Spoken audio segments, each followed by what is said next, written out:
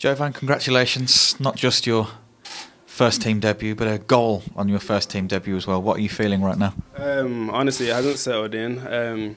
It's honestly a dream come true. I've been here for so many years, so that was the perfect way to cap my debut off.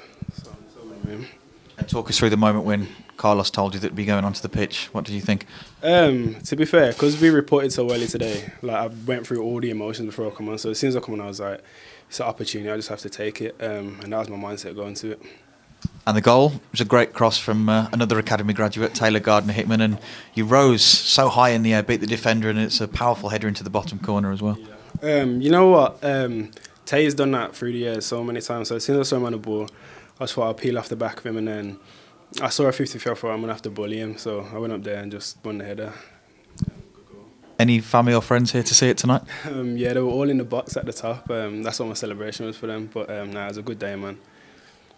And going back into the dressing room, I heard there was a bit of a round of applause for you as you walked back in. What was that like? It's surreal, man. All the support I've had from the players coming in, training and stuff like that, it's been amazing. They make you feel welcome, so it's just easier to integrate into the squad. And now you've had a taste of it, Jovan. I'm sure you're wanting plenty more. Does this drive you on to be even more determined in training to impress the manager? 100%. The hard work starts now, really. Even out there today, I still felt like I had so much more to give and so much more to do to get to the level. So it's just about working hard and grafting every day.